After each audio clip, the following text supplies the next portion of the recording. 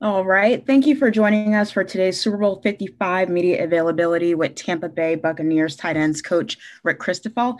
To ask a question, please use the raise hand function.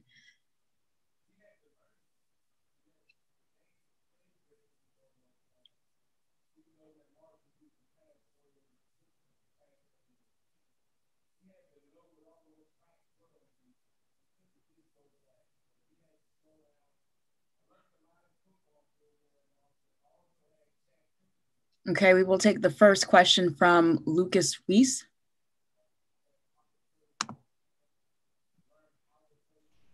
Hey, Rick, thanks for taking the time.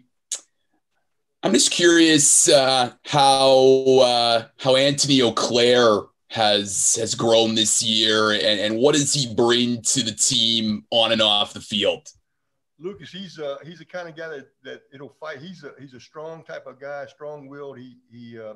He knows he has to work a little bit harder than everybody else, but he is working his way into being that kind of guy in our offense, where he's just a true tight end, a blocker, learns every position. He knows every position on our offense as a tight end, so he's invaluable when it comes to that part of the offense. And he can do a lot of different things, but most of all, he's an inline guy that helps us on the tight end spectrum. Thank you. Next question will come from Zach Cox from NESN. Morning, Rick. Hey, I was just wondering what your experience has been like working with Rob Gronkowski this year, what you were expecting when he first came to you guys last offseason, and how that kind of lined up with what you actually got from him this season. Well, you know what kind of football player he is by watching him on film and seeing the things that he did. The great thing about him, his outlook on life is unbelievable. He's a great guy to be around. He's a great teammate. But a lot of people don't know, when it comes to football, he's serious. He hates to lose. He wants to go out there and do the best he can every day. He works his tail off in practice. So the game is, and you can tell the game's a little bit easier for him. But it's just an unbelievable kind of guy that you get a chance to work with. He so many things he brings with him, and probably his attitude as much as anything, Zach. That's as good as I've ever been around. If I could just quickly follow up, he only has 2 catches in this postseason, but it seems like he has still been very involved as a blocker. How has his blocking been able to help you guys on offense, and how does that kind of separate himself from a lot of tight ends, especially nowadays? It seems like there are a lot of tight ends that are very kind of receiver focused or blocking focused. The fact that he can kind of do both. He can, Zach, and I think that was something that was lost with him, coming from New England here, that he can handle himself on the end of the line of scrimmage. And there, like you said, there's very few of those guys that can do that. I think one of the reasons that he hasn't gotten a lot of catches is because of the way our scheme has gone, and the guys that have been able to become more involved. And we're very fortunate to have the receivers we have, and the running backs we have, and Cam's had a pretty good playoff season too. So I think it all feeds off of Gronk and those sort of things, and it helps us in our scheme. Next question will come from Anthony Kearney. Hi, Rick. Pleased to meet you and talk with you. As a follow-up from the previous question, I'd like to know, how do you see the position of a tight end? Because we've been, witnessing the tight end as a receiver, but he's very important as a blocker as well. And we're also witnessing the Gronkowski playing with a selfish attitude in this offseason, this postseason. Sorry. Oh, you're exactly right. I think, and it starts at an early age. And high school football, college football, you're losing a lot of the original tight ends, what we call the Y position, where the guys are more anchored on the end of the line of scrimmage than their blockers. You don't see those guys as much anymore. And the reason being is because the offenses are more open up. They're throwing the ball more. They want guys that are going to be mismatches in that particular position. But by being able to have a blocker on the end of the line of scrimmage, it helps with your running game. It helps with your play action game. And it also gives you an added plus with them being a mismatch on linebackers and maybe even safeties. So that's a good observation, because it has changed a lot, and it's hard to find those guys. It is really hard to find those guys, especially now that the offenses in high school and college are more open up and wide open. Next question will come from Josh Winfuss from ESPN. Hey, Rick, you've known Bruce for a long time. How have you seen him taking the play calling responsibilities off his plate kind of affect his stress level? Josh, it's helped him. I can tell you that. And he'll tell you that it's helped him a lot. And I think he likes it because he has seen Byron and all those guys. They've grown, in the play calling. I guarantee you, he wouldn't have given up the play calling if he didn't think that somebody could do it. And that's just his way. But being around him, I'm not going to say he's mellowed out, because you've been around him. He hadn't mellowed out, is for sure. But I think it's helped him as far as being more of a head coach type of guy, and seeing more things in the game, and especially in the office. Thanks, and congratulations. Thank you. Next question will come from Chris Rinkel. Chris. Hey, Rick, you've been in this game for a long time. I want to know, when you started as an assistant at Highlands High School in Fort Thomas, did you ever dream that a Super Bowl and being able to coach in this game was on the table?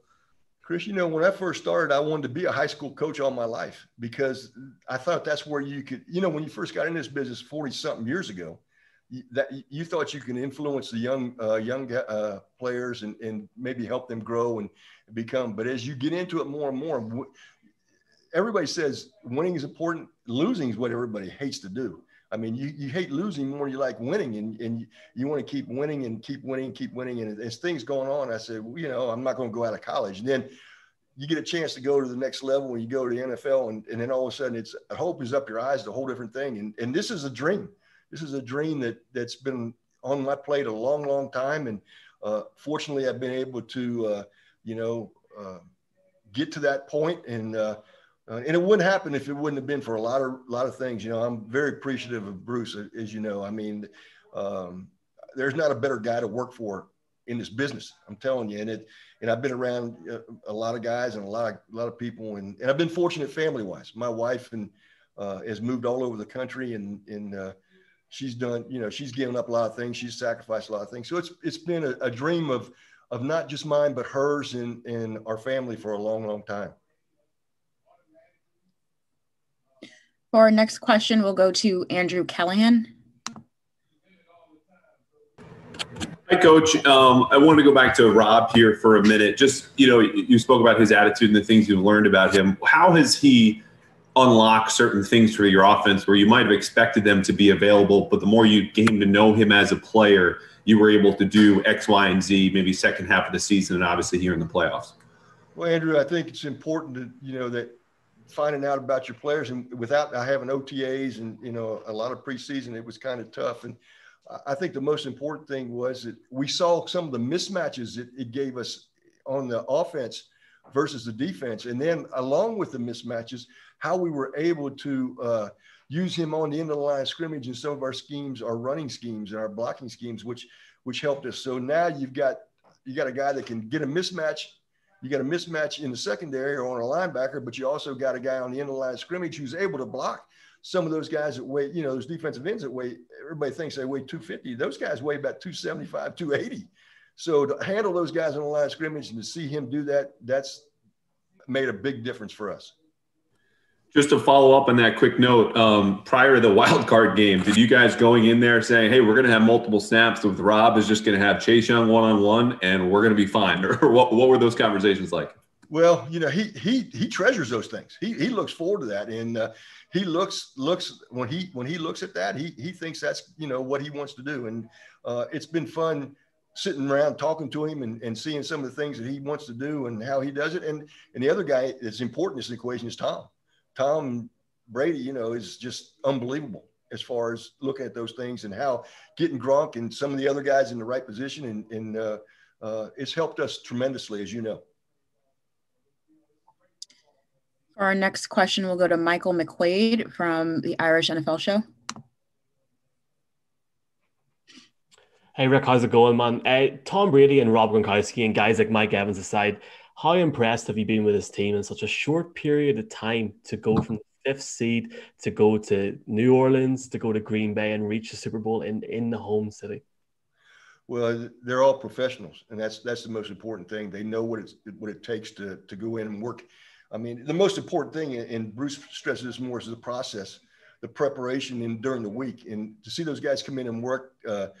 Sometimes in their not their off days, but some of the days they come in and they look at film and they go and they have to do certain things. But working from Wednesday to Friday to Thursday, Friday, Saturday, their preparation is just unbelievable. And I think that's the most important thing. And that's what these guys all have done. They've worked at it. They've gone through the process and they've prepared. And I couldn't stress that enough. Incidentally, I got a lot of ancestors that live in Ireland. Thanks, Rick. Congratulations, man. Next question will be from Nora Princiati. Hi, Coach.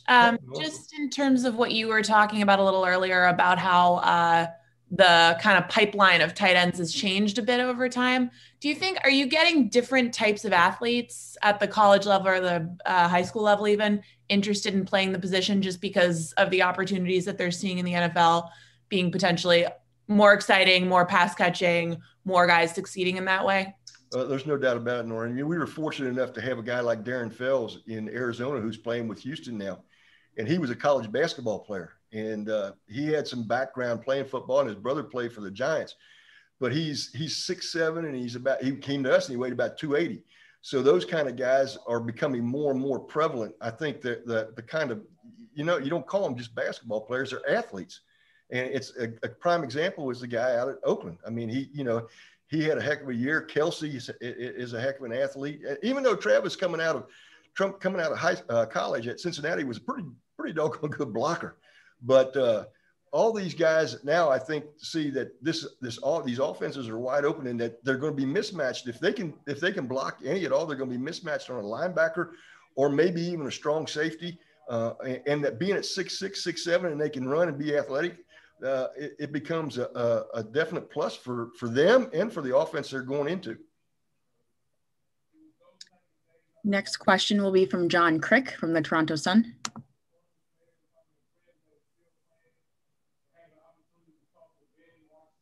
Hello, John? Can you hear me? Yep. Yeah, Yep. Hi, John. Asking about Anthony Auclair. Coming out of a Canadian university is really rare for a skill position player, and especially when tight ends, there really aren't tight ends in Canadian university football. So I know he hasn't played a lot this year, but can you just explain a little bit about what he has, what kind of skills he brings as a blocker and as a pass catcher at this point in his career? Well, I knew about Anthony when he came out of the university in Canada. We had him on our radar, and I evaluated him and thought he was an inline guy, what we call an inline guy, and he is a blocker. That's what he is. He's going to be mismatched. He's going to be one of those guys where he's not going to catch a lot of passes because the way people play, it's not going to be much of a mismatch for him. But for him on the end of the line of scrimmage, he can handle his own against those big defensive ends and sometimes those tackles that weigh 300 pounds. And that's what he brings to us. He brings that added little strength and ability to block on the end of the line of scrimmage. One of the things that happened to Ant this year was that he had an injury, and he hurt his leg a little bit, and he was out for about 3 or 4 games. And that was a tough injury. It's a tough injury to come back from. And I think he's still working on that and getting it done. And I think that's what he brings to us. Next question will be from Eric LeBlanc from RDS.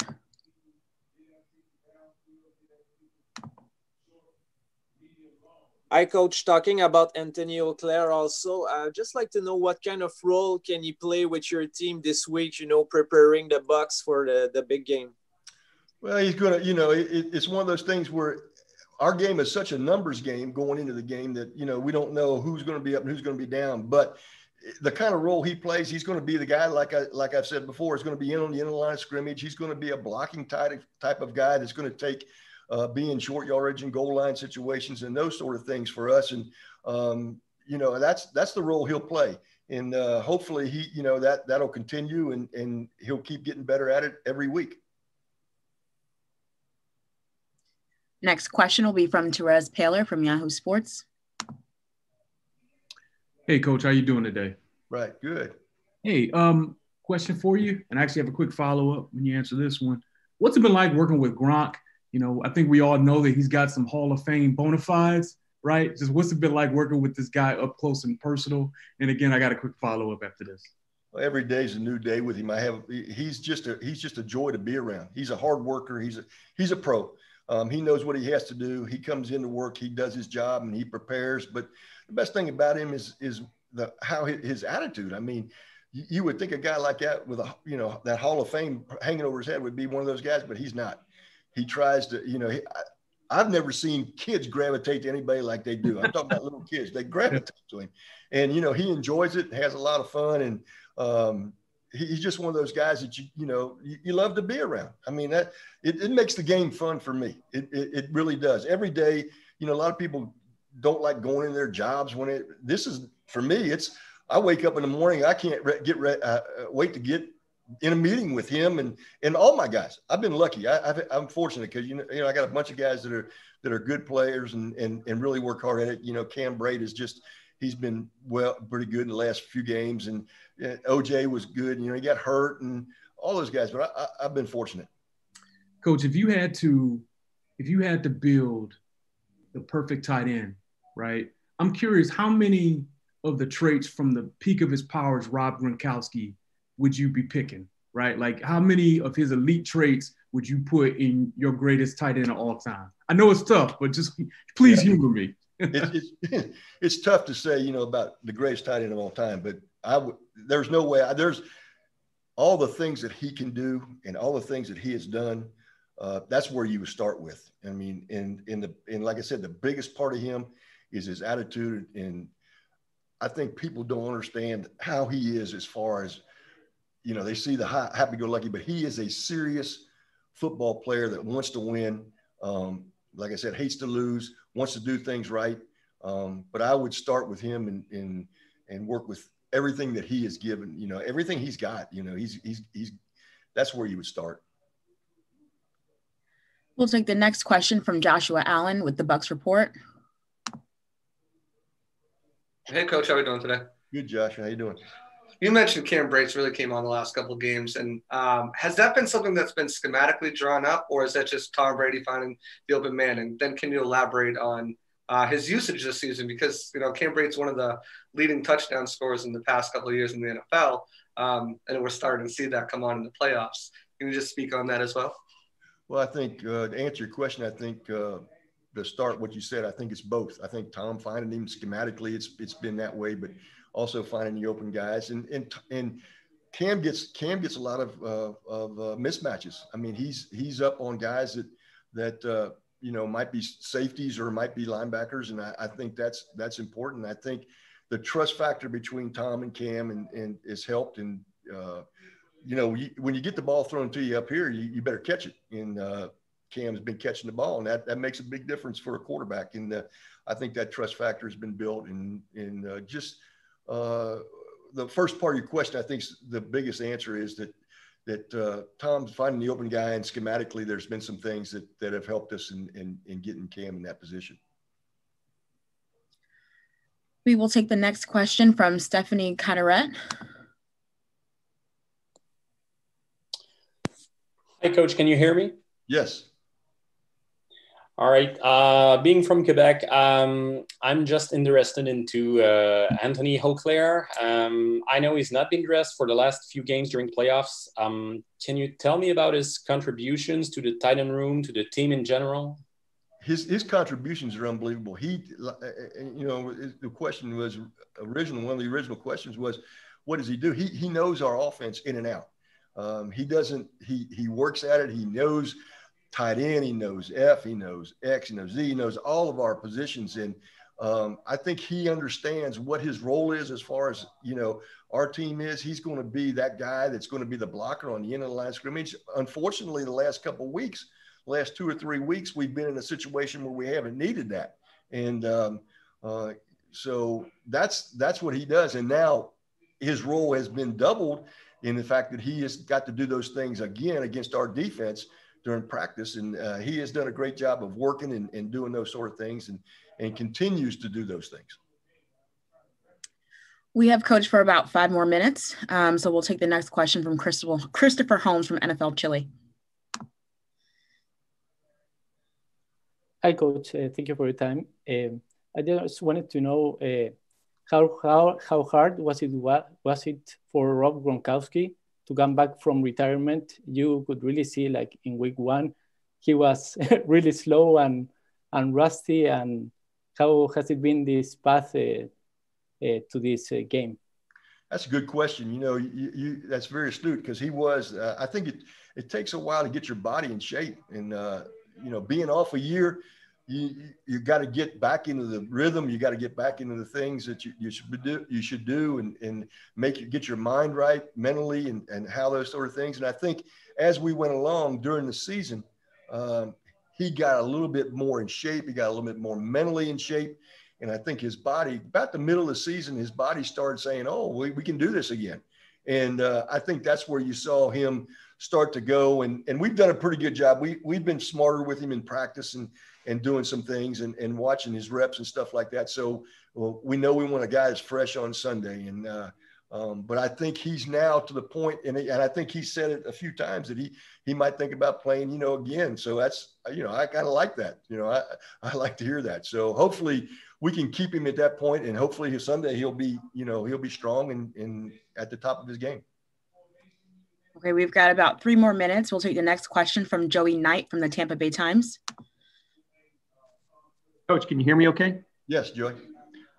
I apologize if you've answered this already. You probably have, but Gronk has 2 postseason catches, but he may have never been more valuable than he's been in the playoffs. Can you just speak to his selflessness?